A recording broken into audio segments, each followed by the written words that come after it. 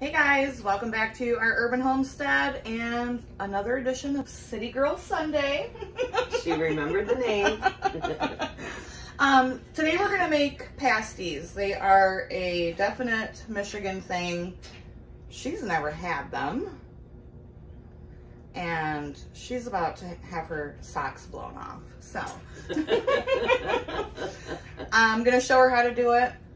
And then we're gonna have so much that we're gonna have enough to put in the freezer for both of our families. So it'll be a quick, easy dinner for whenever she wants to have them again. So stick around, we'll be right back. All right, so we gotta make the dough first because it needs to sit for an hour and a half. I've got 2 cups of shortening. You can use lard if you have it. I don't have it. And 2 cups of boiling water.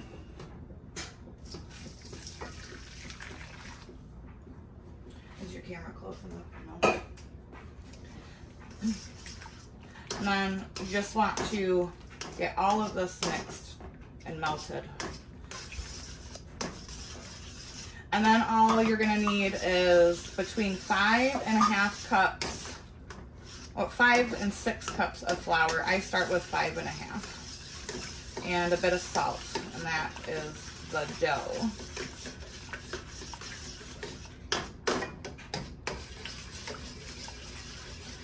I've tried different variations. I've tried half shortening, half butter. I think that either all shortening or all lard works the best. Butter works better for like pie crust and stuff. You want flakier. The butter gives it a good flavor, but the texture of the dough just doesn't really work.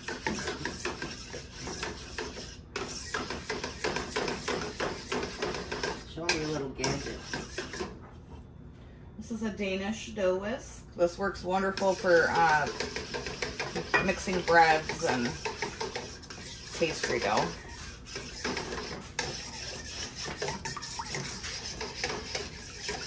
They're on Amazon, fairly cheap. I don't think I've ever seen, have you ever seen them at a Walmart though? No, I bought mine from Amazon. I do have one. I just bought it because, like I said, everybody else YouTube had one, so I thought, well, maybe if that's something I should have. All right, so now this is all, you guys can't see. All combined together. And now, so I can get more of your face, but now it's time for the flour. Flour. I'm gonna start with 5.5 cups of flour, and we'll see how that goes.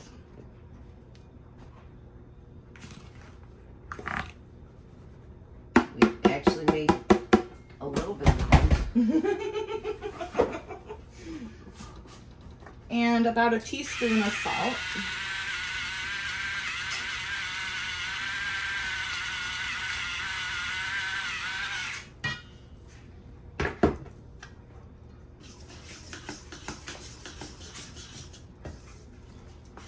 Look at that, they can see it. Ooh, yeah.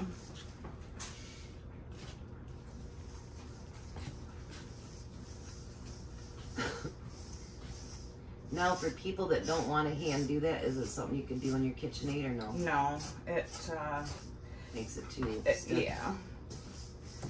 This is really, I mean, it comes together in no time. You don't want to do it any other way than this way. I try to be like students and ask questions. Because really, people, I don't know either, so, you know. And so that's about the texture that you're looking for. I know it looks sticky and whatnot, but I mean, it doesn't stick to my hands. It comes together nicely.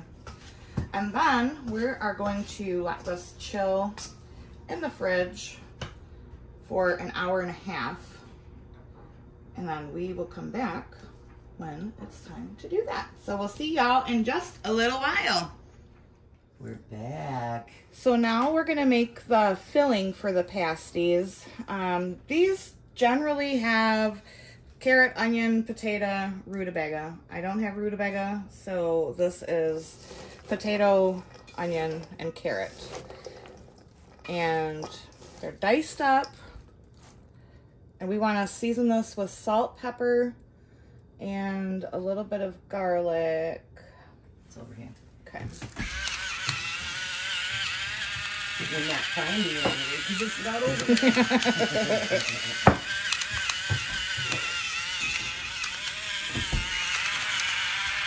Dual action. You love those, don't you? I do. It might look like a lot, but there's a lot of veg in here.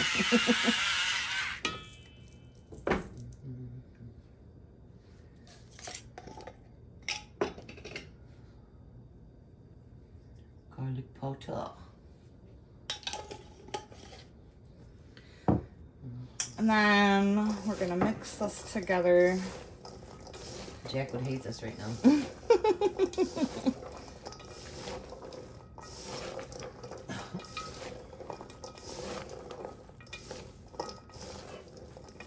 Probably gonna add a bit more salt and pepper because you want everything to have a little bit on it.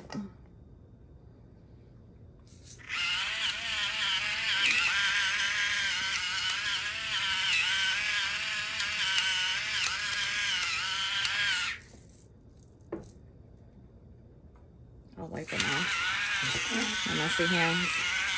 Believe me, everything I have in here saying it's your fingerprint on it. I thought, how pretty is that going to be? But then you start cooking with them and it's like, yeah. Oh. My next stuff, I think I'm just going to, even refrigerator and all, is going to be solid white.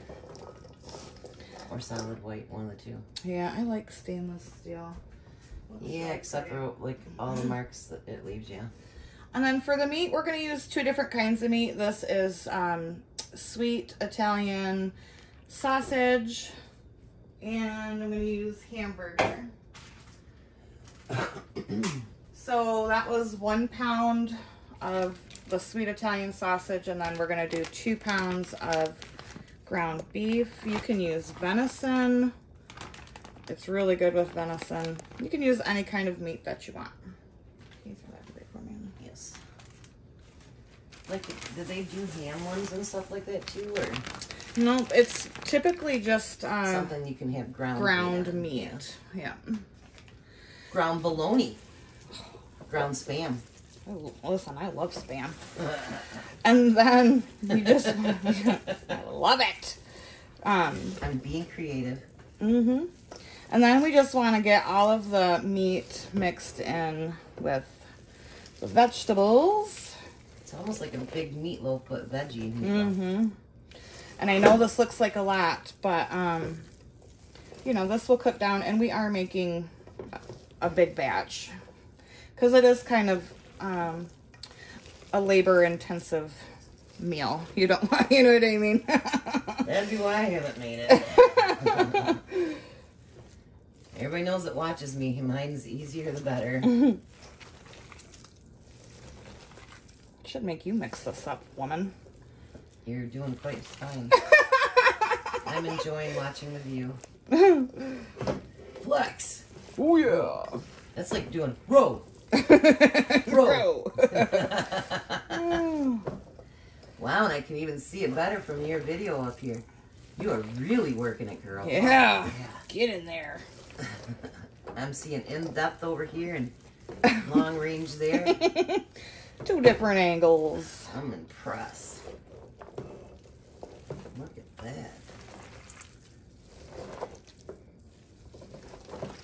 That's the best thing about making meatloaf, actually.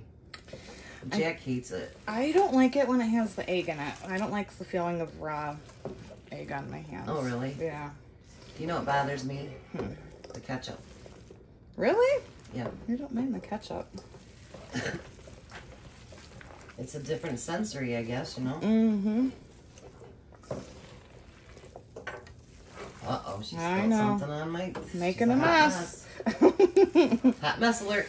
Hot Mess Express. All aboard. Choo-choo. All right, that looks pretty well mixed. It looks like it. All the white looks like onion. Good enough, right? All Absolutely, right. Mama. Now, would you like to use my towel? I'm going to actually wash my hands. I'm going to wash my hands and get the dough out, and then we'll be back. Can you hit stop on my camera as well? And we're back. So the dough has been resting. Got some flour down here, and we're going to cut this.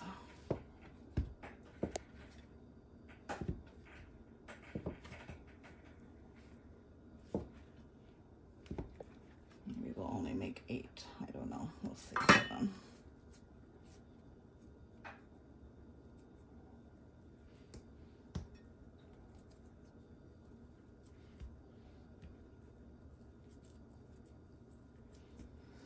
Feel how nice and pliable that dough, I mean, it's very pliable. She's worried it won't make enough, but it's very pliable, stretchy dough.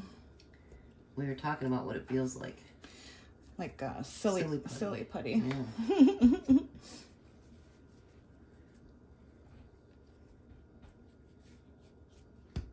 And I can see how the real people actually roll their stuff. All right, so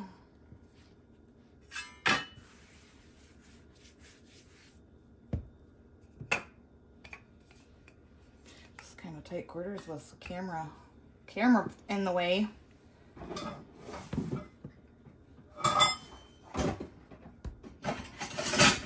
How if we do this? Perfect. Perfect. And we can put it, well, I'll hand it when we need it. I can move my, it's going blurry. Why is mine blurry?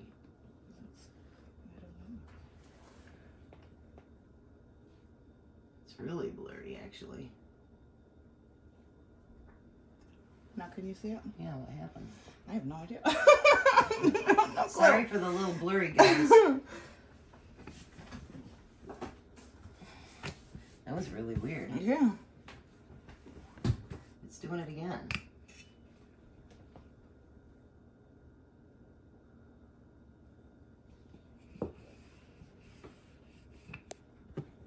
And then you just want to roll this out into a big circle. Hold on. Hold on. Mine will have to take it a different spot than yours because for some reason, let's see if it does it this way. Did you stop yours for a minute? All right, so we've got it. It's not, obviously not 100% in a circle. That's okay. I need another 1 cup measure. Or half a cup would be fine. There you go. And then you're just gonna scoop your filling anywhere from a cup to a cup and a half. I know it's gonna look like it's a lot, but this will cook down. And it doesn't make it like watery inside? We'll start with a cup and see where that takes Look us. at you guys, I'm impressed here. Then you just roll it over. And kind of tuck it in nicely. And then just like with a pie crust, roll it in. You can, you know, if you want to do like a pretty little forked edge, you can do that, but. So you're really doing just like the pinch sides that you would on a pie. Mm-hmm.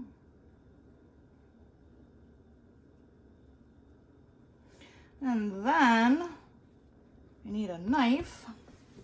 Sharp or regular? Sharp.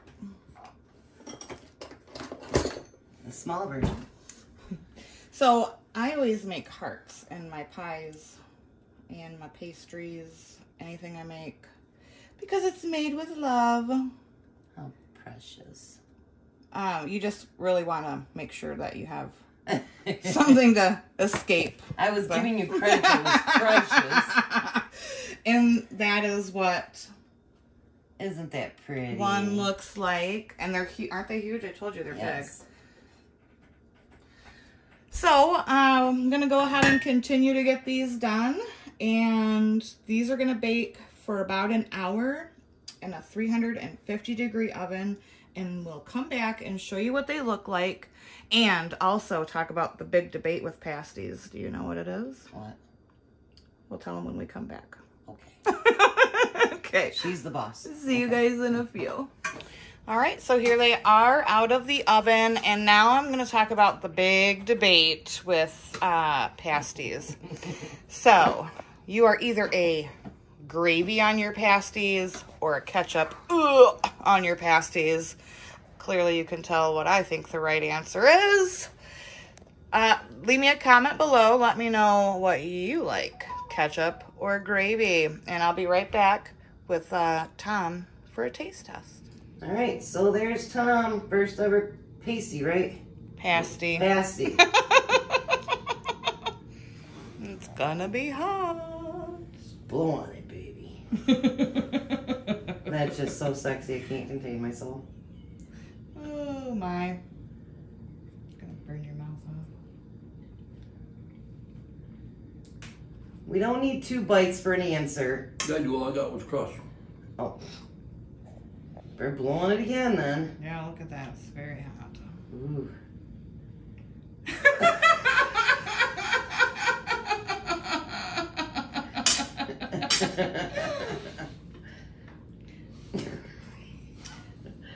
Smart ass. It's It is hot. very hot. Just a bit. I mean, you know, they did just come out of the oven. That's yummy. Would you want them again? Mm-hmm. Well, if you can ever get her to cook them for you. Chris said it's much too work. Tell everybody bye, Tom. Bye, Tom. I hope you guys enjoyed this video and this recipe. Pasties are delicious and they are a definite Michigan staple. So until next time, as always, thank you so much for watching and abundance and blessings to you. Bye-bye.